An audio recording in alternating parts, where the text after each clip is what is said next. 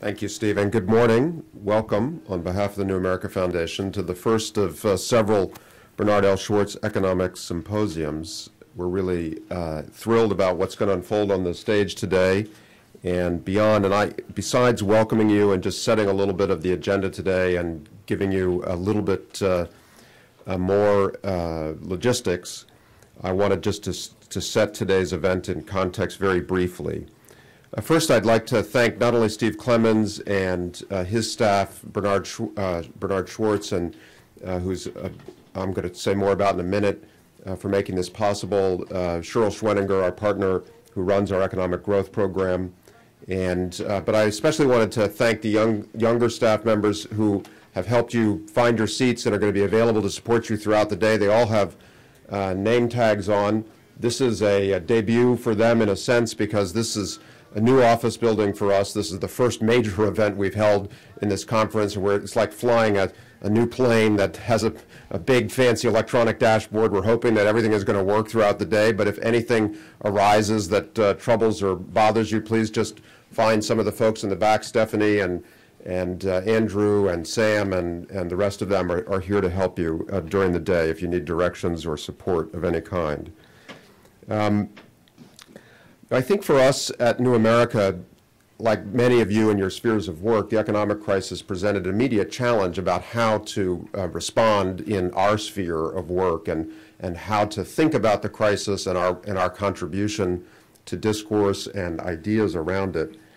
I think one of the striking features of the last 6 or 7 months is the extent to which it has framed another presidency, the second in a row, in crisis, a crisis that by its nature is transformational, a crisis that the president did not prepare for during his campaign, was not campaigning to address, and which has about it extraordinary complexity and opaqueness, and which has had to be sort of addressed on the fly. And we have, as you'll remember from the period after 9/11, we have been down this collective road before. And I think one of the parallels between the pressure that 9/11 put on the Bush administration and the pressure that this economic crisis has put on the Obama administration is that there's a tension built into it between that which is politically possible, politically plausible, and the analytical rigor that's required to actually do the right thing. And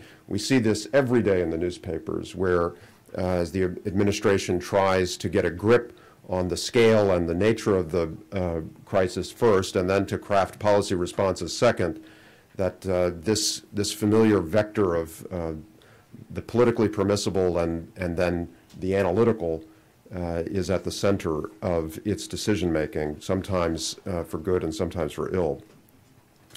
And I think the purpose of this conference and our work over this year is to try to do two things. First, to illuminate the long run, not just the short run. These obviously are, in a policy sense and in an intellectual sense, bound together, but the rhythm of Washington and the political pressures on the administration emphasize short-term possibilities rather than long-term outcomes. And I think one of the roles of an institution like this is to think ahead.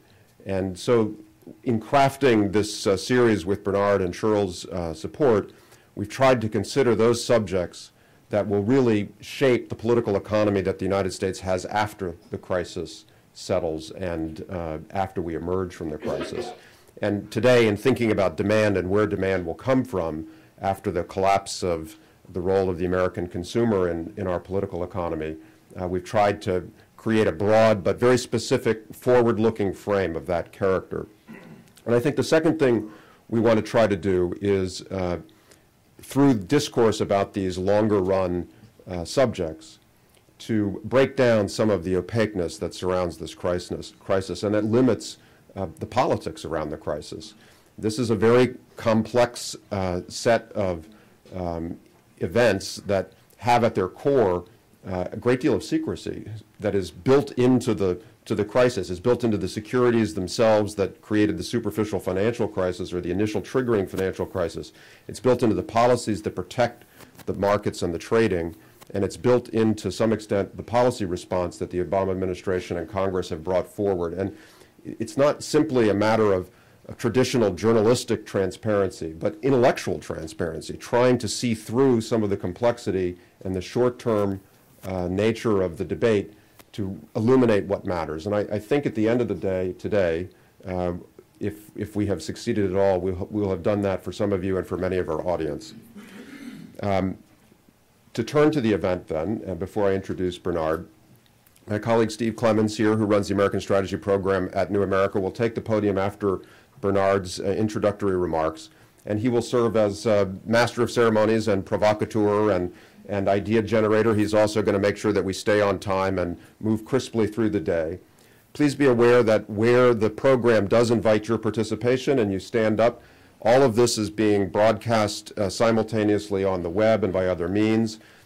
Please wait for microphones to speak your piece. Please identify yourself, and please be aware that all of this is on the record and available to the public, and so bear that in mind if you have something to say. Let me finish by introducing our first speaker, Bernard Schwartz, who's been a very important partner of New America. He's a member of our board of directors. Many of you know him as a thought leader, a very successful businessman with a long and interesting career, and more recently, a very prominent philanthropist in New York and in the United States at large. He's been on the board of New America for 5 or 6 years, I believe, and during my time as president, which has lasted just the last couple of years, I found him just to be an outstanding partner. What he, I think, works on as a thought leader and as a philanthropist is not a fixed ideological or related agenda, but an environment. He tries to create in institutions that he works with an environment of that has several important characteristics that I think you'll hear from him today. First, he has at New America focused on talent, and the Bernard Schwartz Fellows Program here is his principal legacy to us. Lots of individuals here benefit from the investments we're able to make in young journalists, scholars, writers, and others, and this in a time of shrinking newsrooms and pressured endowments at universities is an ever more important way for New America to contribute to public policy discourse. I think he also here has fostered an environment of free discourse and is interested in the exchange of ideas at a high level of quality and trying to create an environment where that's possible. Again, in this town at this time, it feels like a real privilege and increasingly a precious one. And finally, not just all ideas, but those ideas in free discourse that are critical to the future of the United States and to its way of life and its standard of living.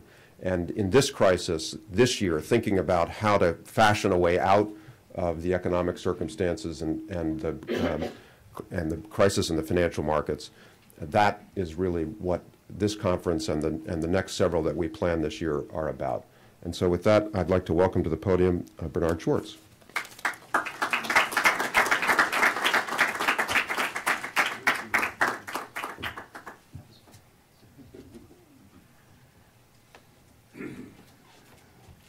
Good morning and welcome, and thank you all for being here. Those are particularly kind words, Steve, and I appreciate your saying those.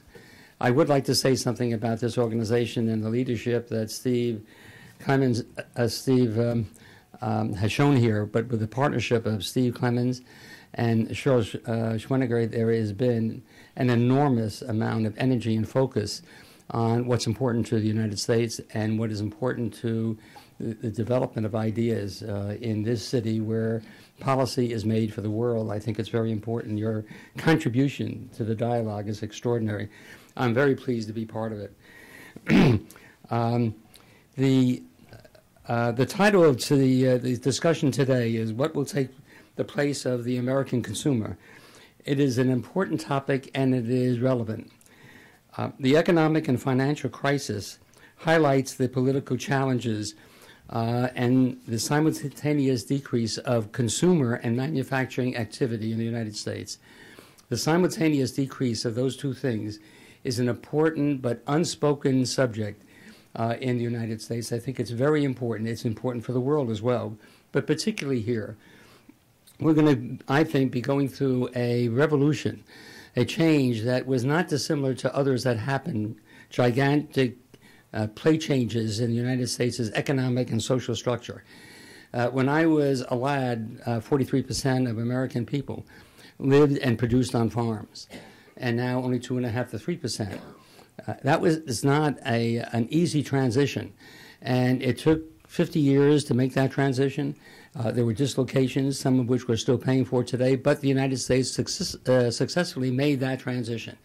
And it made it through inventions and development of technology, new products, new industries, as well as the employment of the old industries that maintain a level of style living in this country which is emulated throughout the world.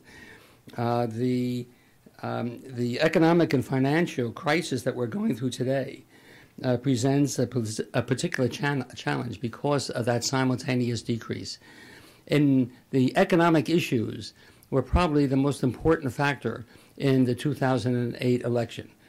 So even though we don't talk a lot about it, the fact is the American people on Main Street understand what this issue is all about.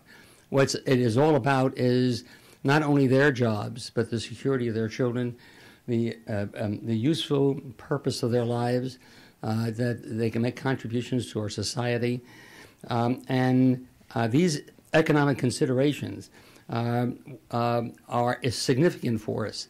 I think the title and what will happen here today in the discussion will address those issues in part. And the more we think about them, the more we'll see the relevance of them. Now, since the election day of 2008, the nation's concerns about its economic crisis have grown.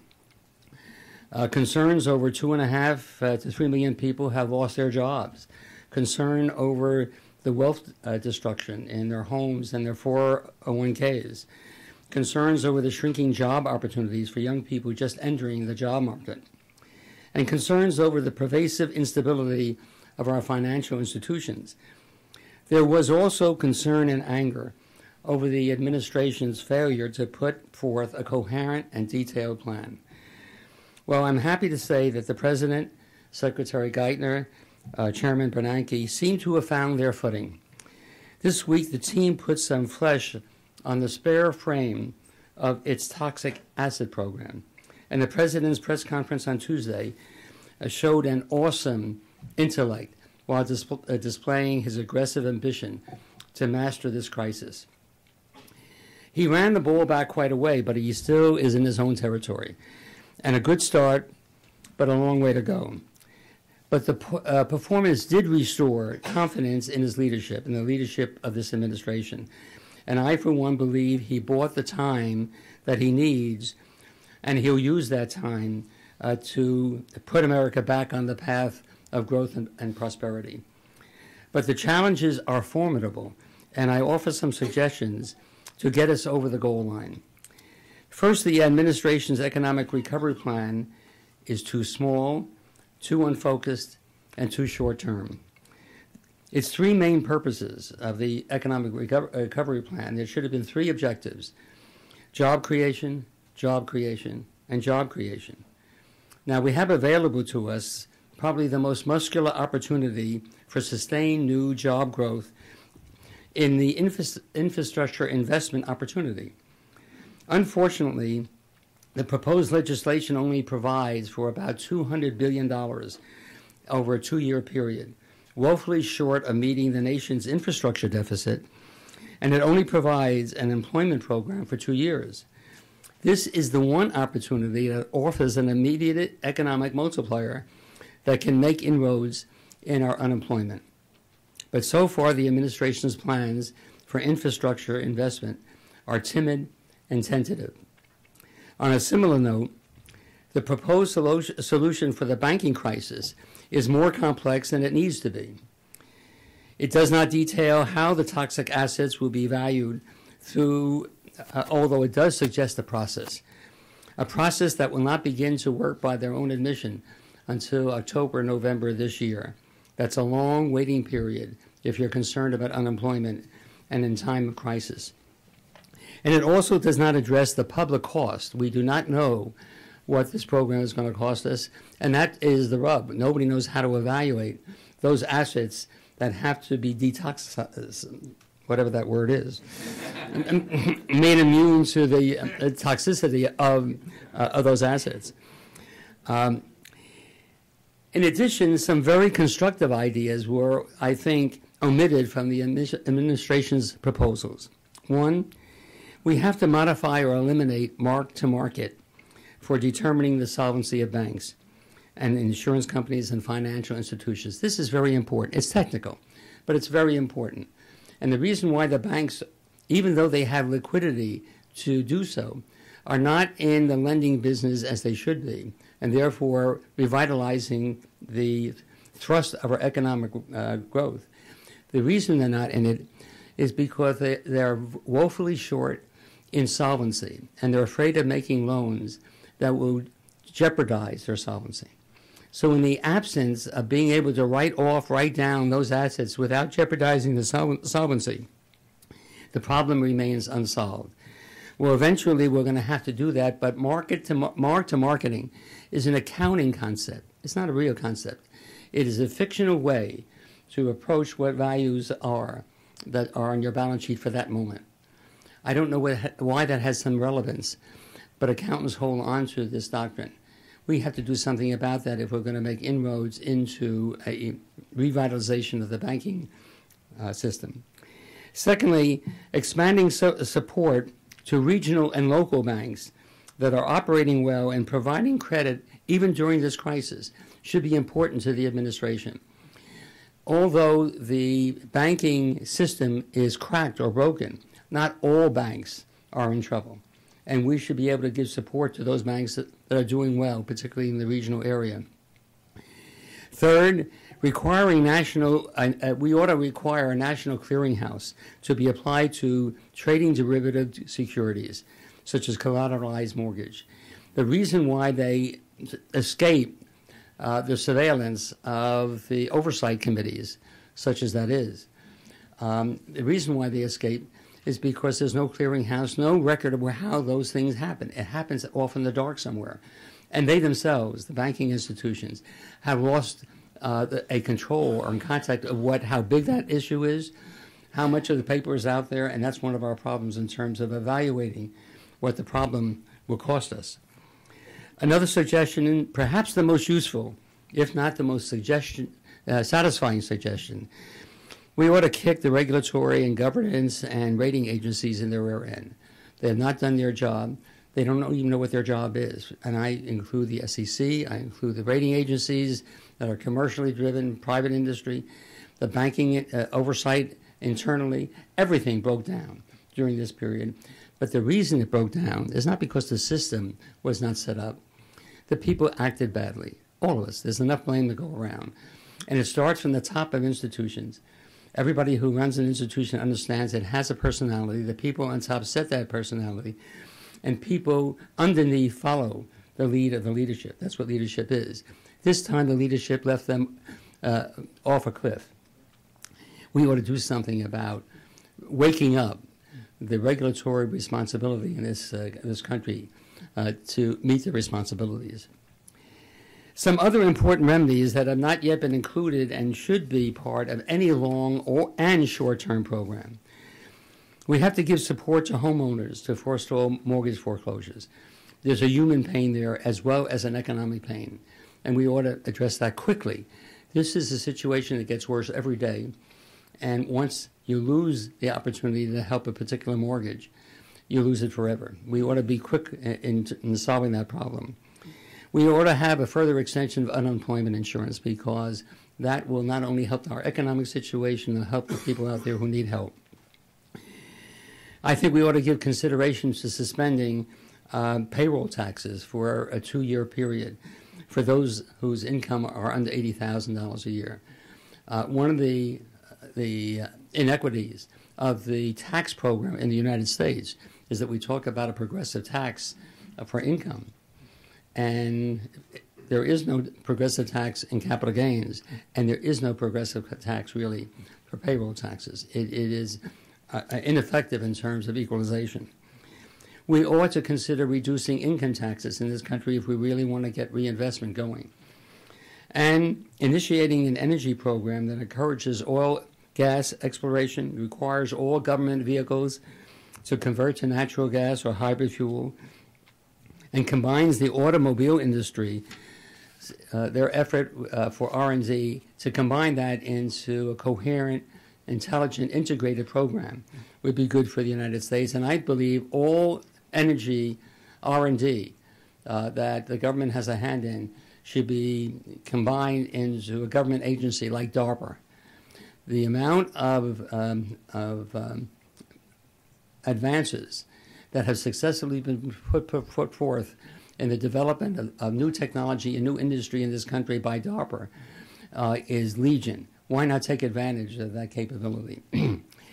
One other remedy the administration has failed adequately to detail is the reshaping of the automobile industry.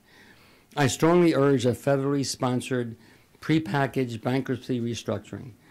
As a debtor in possession, the United States, the government, would be able to face all the stakeholders, the unions, the dealerships, the vendors, the management, the bondholders, and demand the tough sacrifices and cooperation that needs to be made for that industry.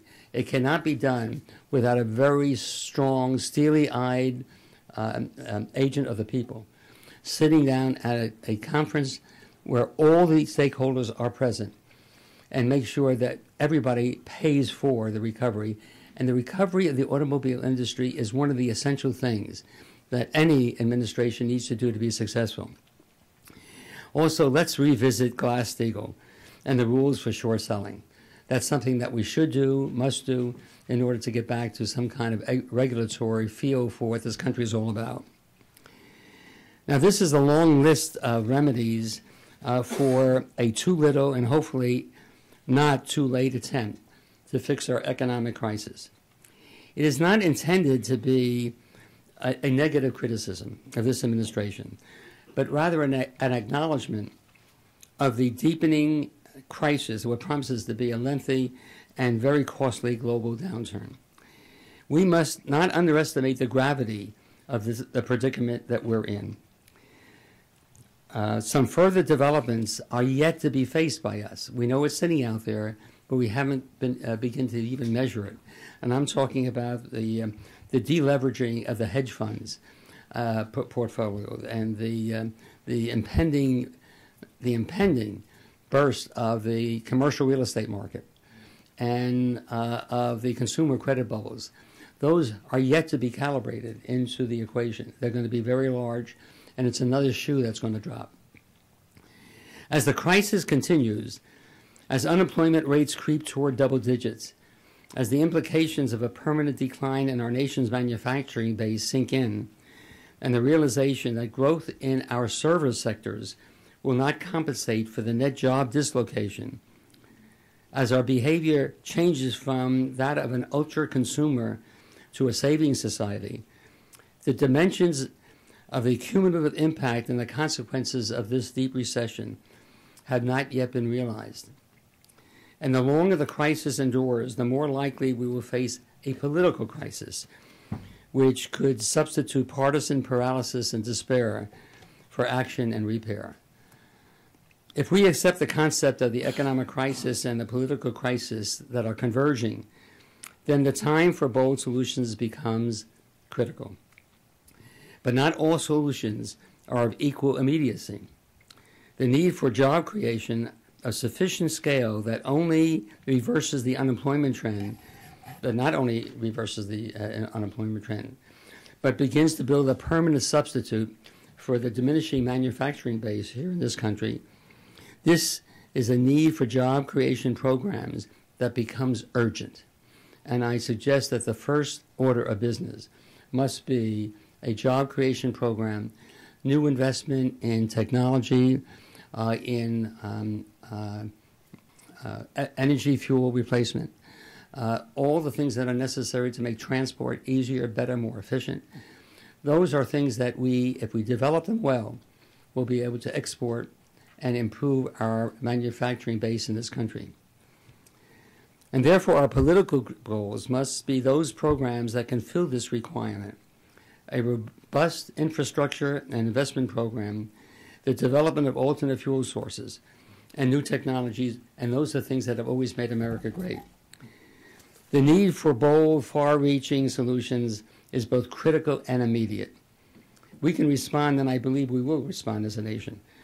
What we do need is political will. And for the first time in a long while, we have leadership that seems to be up for that challenge. And your presence here today and similar conferences that begin to articulate what these problems are and potential solutions, I think will be a large part of the solution. And I thank you for being here.